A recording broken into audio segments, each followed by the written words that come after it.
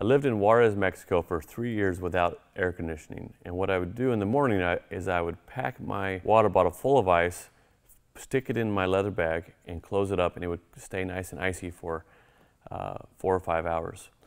This is the Gadget bag. Let me show you how this works. It's all made of one major piece of leather with a couple of smaller pieces. This starts right here, goes all the way around. Nice scar here, by the way. All the way around, nice wrinkles and some nice scarring here. All the way around, all still the same piece, all the way to right up under the flap here. And then these pieces come down off of the same piece.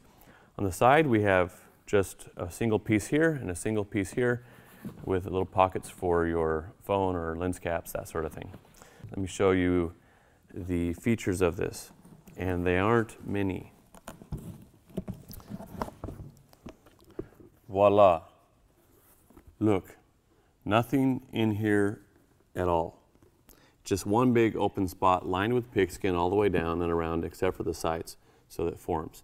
And then when you close it, it's a nice snug fit on top. I've got along the edges, if you notice right here, I've got some reinforcements here to keep it nice and squared. So that way water and dust and heat and cold don't get in. So this fits, these both fit like a professional full frame camera with the battery grip and all that stuff with a lens attached. What I recommend is putting all your gadgets that can't be exposed to heat or cold.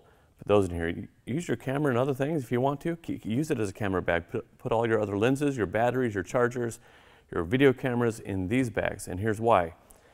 Because when you get it, if you look at read the instructions, it says, and you'll recognize this now, do not expose to temperatures over 140 or something like that, or below 32, or whatever the limit is. The reason is because the glass expands and contracts, the metal expands and contracts, and the rubber expands and contracts. The wires expand and contract at different rates.